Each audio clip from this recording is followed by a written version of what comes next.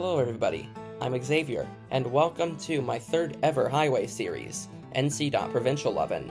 This is where we're going to talk about the roads in North Carolina. North Carolina is a state DOT that is also super bad at signing control cities, and it's just like Pennsylvania, but they're only slightly better than them. But we're going to take a look at what they have to offer. Our first episode of the series is Xavier Ranks the Two-Digit Interstates North Carolina Edition.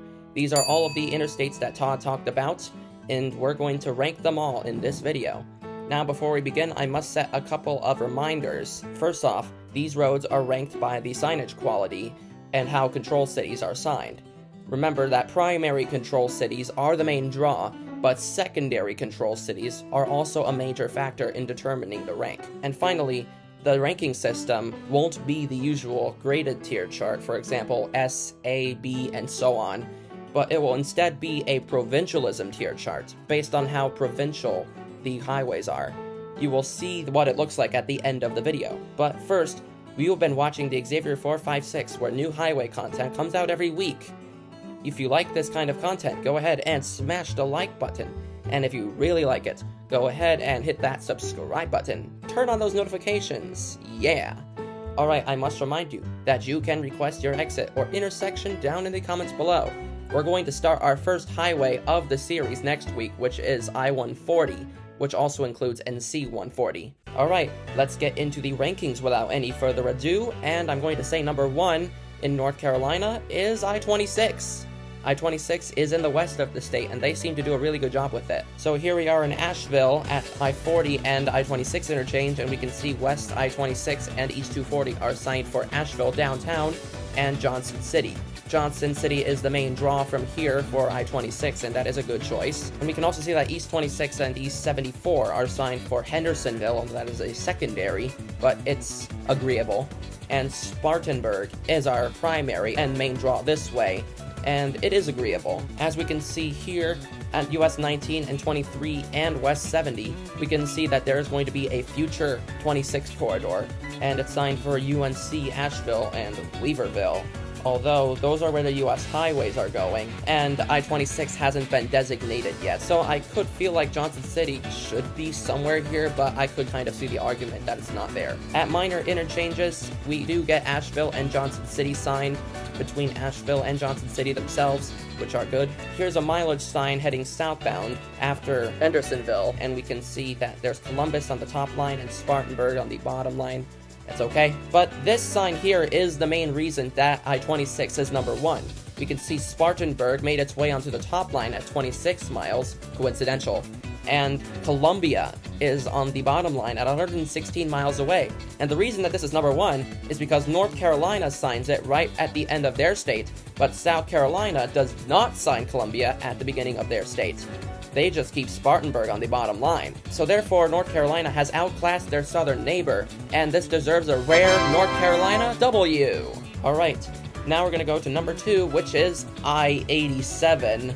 Yeah, it's the one in quotations because it's not the real I-87. So here we are in the Raleigh area, and we can see North 87 is signed with East US 64 and 264 for Rocky Mount, Wilson, and Greenville. There are 3 control cities here, and each of these highways are heading somewhere this way.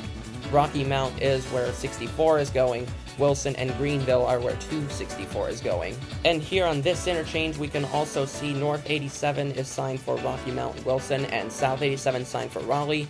Those are all the right choices, although Greenville has somehow left the chat, so I don't know what's up with that. And here at a minor interchange, we can also see Raleigh and Wilson/Rocky Mount being signed. No secondaries in sight. That is agreeable. Alright, number 3 is going to be I-73. So here in Greensboro, we can see South 73 and 220 get signed for Asheboro. I mean, there's not much you can sign heading southbound from here, so I guess Asheboro works. Here in Asheboro on US 64, we can see North 73 and West 74 get signed for Greensboro. That is great. And South 73 and East 74 and South 220 get signed for Rockingham. Again, there's not much you can sign, but you could make a case for a certain control city that I'm thinking of. I've heard it before being stated, and it's Myrtle Beach, but that might be a bit of an overstretch. I'm not even certain what should be signed here at this moment. Here in Rockingham, we can see North 220, which will eventually get to I-73, is signed for both Ashboro and Greensboro, but unfortunately, this sign has recently been taken down, possibly because they want to keep Ashboro on the bottom line of this mileage sign. You know there is another borough that is bigger, and you can sign it, right? Greensboro! Here, back in Greensboro, we can see South 73 signed for Ashboro, once again, slightly agreeable, and North 73 and East 840 get signed for Martinsville, which is in Virginia, and is where US 220 is going. And it's a bit agreeable, but I know that Roanoke is actually just a little further north of Martinsville, so maybe you can make a case for that. Alright, number 4 is going to be I-74, which we just saw in the previous ranking. We're also going to include the US highways that run on the future corridor of I-74, and we can see US 74 here is signed for Laurinburg in Rockingham. I mean, it's okay that this is not an interstate just yet, but there are certain interstate portions in certain cities in North Carolina, so I'm not even certain what should be signed here. Here in Laurinburg, we can see West is signed for Rockingham, and East is signed for both Lumberton and Myrtle Beach! Well, Myrtle Beach is actually there because of US 501, and that is really a big draw! I'm cool with that, but I'm not so certain about Lumberton. It's where you meet I-95, but meanwhile, on another interchange, just in this same area, we can see West is signed for Rockingham again, but East is this time signed for Wilmington. It completely skips over Lumberton and goes for the bigger draw. That is cool to see. Here in the north of the state, we can see 74 is splitting with 77 and is signed for Mount Airy and Winston-Salem. I mean, the secondary's on there, but Winston-Salem is the main draw. Here in Winston-Salem, East 74 is getting signed for High Point. I mean, it's the last big city you're gonna come across for a long time, so I guess it's alright. And here at the split with I-73, we can see 74 West is signed for High Point and Winston-Salem. It's nice that we are mentioning 2 of the main cities in the triad, so that's nice to see. Here is US 52, and it's another part of the future corridor of I-74, and we can see it's signed north for Mount Airy Airport. Yeah, Mount Airy has an airport, but no, there's no passenger flights that go from there. That's confusing. You should definitely be signing Mount Airy and, like, Wytheville, Charleston, Roanoke, whatever of those, but definitely not Mount Airy Airport. And here at a minor interchange, we can see that 74 is getting signed for Pilot Mountain. And this definitely concludes further proof that Mount Airy is definitely our primary. That is absolutely terrible. Sign Wytheville, Roanoke, Charleston, whatever. But here we get 74 and 77 for Wytheville in Mount Airy, so they've kind of made the decision for me. I mean, 77 meets 81 in Wytheville and has the famous wrong-way concurrency there. It's not the best choice, but it's not bad either. Alright, number 5 is going to be I-77. We just saw I-77 in that last image, so we're gonna talk about it right now. Here in Charlotte, we can see 77 is getting a pull-through for Columbia, and that is a great choice because it's the capital of South Carolina. But unfortunately, at the last minor interchange we get in the Charlotte area and in North Carolina, respectively, we can see South 77 is now getting signed for Rock Hill, which is a secondary and is literally just a few miles from this exit. What is wrong with you? Here at this interchange, we can see 77 is signed south for Charlotte and north for Statesville. Statesville is only there because of the meeting with I-40. Why would you sign a city where you're just meeting an interstate? That is so Pennsylvania of you to do, but you seem to succeed at it. Here in Statesville, 77 is getting signed for Wytheville, and Charlotte, we talked about Wytheville earlier. But further up the road, when we meet with US 421, 77 is now getting signed north for Elkin. And we saw this a while back too in the secondaries video, and Elkin is another secondary, I'm gonna have to assume, because Wytheville is probably signed. And then in Elkin, we can see 77 is now getting pulled through for Mount Airy. And 77 doesn't even touch Mount Airy. They're probably only signing it because, bro, you probably would want to take 74 to get back there, but Mount Airy is not significant. Sign Wytheville or something, you had it earlier. But here at a minor interchange, just not too far from that pull through, we get Statesville and Wytheville. Sign Charlotte up on top, I swear. Number 6 is going to be I-85. Seems we're taking a big dip now. Here north of Charlotte, where 77 meets 85, we can see north is signed for Greensboro and south for Spartanburg. I mean, Spartanburg is where you meet I-26, but there is another bigger city further than Spartanburg that you can sign, and it's another green city, Greenville. you should sign Greenville over Spartanburg. However, once we move further south, at a minor interchange, we can see now South is getting signed for Gastonia. Now they're being provincial as they can ever be. And then, after Gastonia, we get Kings Mountain. And then after Kings Mountain, we get Gaffney. What is going on? 85 here in Charlotte gets signed for Concord, which is literally just one of Charlotte's suburbs. You should not be signing suburbs straight up on an interstate. But in Concord, then we get Kannapolis, which is, I believe, yet another suburb that is just like a few miles from Concord. And then, after Kannapolis, we get Lexington. Lexington is only signed there because of the split with I-285. I-285 is going to Winston-Salem while we continue to Greensboro, but you should not be signing where we split. You should be signing Greensboro. Here in Greensboro, we get a pull-through of East 40 and North 85 for both Durham and Raleigh, which are the correct choices. On a minor interchange, we get Greensboro and Burlington. Burlington is a sort of major city in its own right, but it's not any bigger than Durham. Here in Durham, we get South 885 and East US 70 for Raleigh, and North 85 and 15 are both signed for Oxford and Petersburg. So you're throwing a North Carolina city on there, Oxford, but Petersburg is somehow the main draw. Petersburg is only where 85 ends and fills into 95.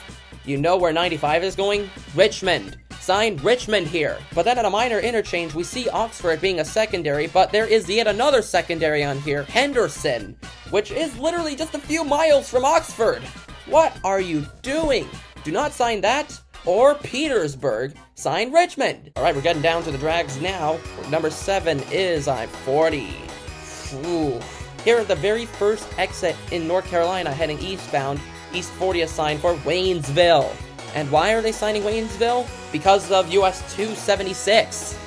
No, sign Asheville. But once we're in Waynesville, we can see Newport getting signed instead of Knoxville. And eastbound is signed for Asheville finally. That's what I can agree with. Viewers of Control City Freaks shouldn't even be surprised at this. East 40 getting pulled through for Hickory and Biltmore Estate. Biltmore Estate is just an attraction here in Asheville, and Hickory is not a big city. I mean, it's medium-sized, but Winston-Salem. Winston-Salem is big! But Hickory isn't even our primary. In fact, it's not even on this mileage sign. We got Black Mountain 17 and Statesville at 104. Unsurprising that Statesville would be the primary here because of the meeting with I-77, but even still, Winston-Salem. But guess what? More secondaries are bound. We get Marion, we get Morganton, we get Hickory. Once we're in Statesville, we get 40 signed for Winston-Salem and Asheville, both directions. And here in Winston-Salem, we're getting 40 East Greensboro and West Statesville. No, not Statesville, Asheville. Here in Raleigh, we're getting 40 East pulled through for Benson and Wilmington. I mean, Wilmington is the main draw from here, but Benson is only signed there because of the meeting with I-95. Benson's small, and it's a big meme within the North Carolina provincialism shtick. Here at this interchange, we're getting 40 West Raleigh, that's good, but East 40 is now getting signed for Benson and Smithfield. Smithfield's actually there for US 70, but now 40 is only getting signed for Benson. No! Wilmington! Once we're in Benson, at the I-95 interchange, now we get 40 signed for Wilmington. That's okay. But in between Wilmington and Benson, we're getting Benson and Newton Grove. What are you doing? Heading the other way, when we start in Wilmington, we get 40 signed for Benson and Raleigh. Glad you put Raleigh on there, but take Benson off of it. Now let's skip all the way back to Asheville, where we're going westbound, and we can see West 40 is now signed for Canton and Knoxville. Once again, they're throwing yet one more thing that we can get in North Carolina, and Knoxville is at least the main draw. But at a minor interchange before Canton, what do we get? Canton! Canton! We're only meeting US 23 there, but still, Knoxville! And last place, I'm sure you probably saw this one coming, it's I-95. Here in the south, at the very first exit, we're getting Florence and Lumberton signed. Florence is the southbound control city, and that's where you're meeting US 20 in South Carolina, but Lumberton is only where you're meeting the future I-74 corridor, and that's not good. Fayetteville is big. Why aren't you signing it? It's like the biggest city we're gonna come across in the whole state on this interstate. My god, you're treating this bad already. Here in Lumberton, we're getting 95 signed south for nothing, for whatever reason, but 95 is now signed north for Fayetteville, that is good. And in Fayetteville, we're getting 95 signed for Benson and Lumberton! Why are you still signing Lumberton here? That should be something else. And 95 North Benson? Absolutely frickin' not. At this point, it should be Richmond. Richmond is the next biggest city you're going to come across at this point. I do not care about where we're meeting another interstate. But then in a minor interchange, now we're getting Fayetteville, that's good, for south, but Dunn. Dunn is actually closer to here than Benson. But still, none of those should be signed in their own right. But then we still get Fayetteville south at another minor interchange, and we get Benson signed. No more Benson. Then further up, we get Dunn and Smithfield. No Dunn. Sign Fayetteville. You had it on earlier. And Smithfield, no. Richmond. Here in Benson, off of the exit of I-40 for I-95, we get north for Rocky Mount and Smithfield. Those are the other way around. Don't sign Smithfield here, sign Richmond. You can sign a secondary here, which is Rocky Mount, that's good. For a secondary, at least. But sign Richmond. And south is signed for Benson and Fayetteville. Fayetteville is the main draw here, that is good. Here in Smithfield, we are getting 95 south for Benson, which is not even that far. It's like a few miles down. Fayetteville. And 95 north signed for Wilson. I mean, it's different. It's something we haven't gotten, but it's still close by. Keep signing Richmond. And here in Wilson is the only place we get a mention of Richmond on the highway itself. We get a pull-through for I-95 for Richmond right here, and it's the only thing that North Carolina does good with this highway northbound. Why won't you do that for the rest of the frickin' interstate? Here at this interchange with 587, we're getting 95 South Benson once again, and 95 north for Rocky Mount. I mean, at this point, it's the biggest city that you're going to come across in the state, but still, Richmond! Here in Rocky Mount, 95 is getting signed for Fayetteville and Richmond. Finally, good control cities for once. You should have been doing this all along. Here north of Rocky Mount, we're getting Rocky Mount signed southbound. I mean, it could be okay, but Fayetteville is probably more acceptable. But north is now getting signed for Roanoke Rapids and Weldon. Those are the last few places we're going to come across in North Carolina. You are showing your true colors with this. But here in the very north of the state, we get Rocky Mount signed. But here in northbound gets signed for Emporia and Richmond, which are both in Virginia. And at least Richmond is finally making an appearance on a minor interchange. But then, once we reach the end of the state, we get Rocky Mount, but now we just get Emporia.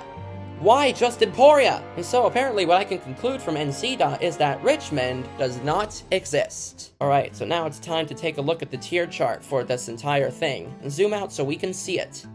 Alright, so here we've got our provincialism chart, and it is different from the graded tier chart. Here in the bad tier, which is the top of the list, we get 26 and I-87. In the worst tier, we have I-73. In the even worst tier, we've got I-74 and I-77. And then we've got a tier called absolutely atrocious, and we got I-85 stuck in there because of a whole bunch of secondaries.